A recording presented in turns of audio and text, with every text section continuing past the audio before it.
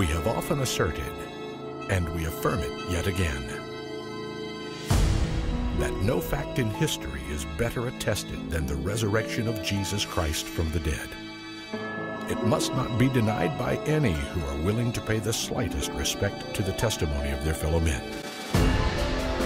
That Jesus, who died upon the cross and was buried in the tomb of Joseph of Arimathea, did literally rise again from the dead.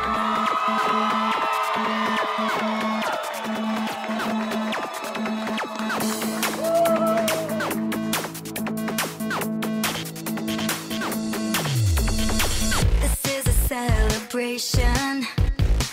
We're calling out to every nation to spread the word that Jesus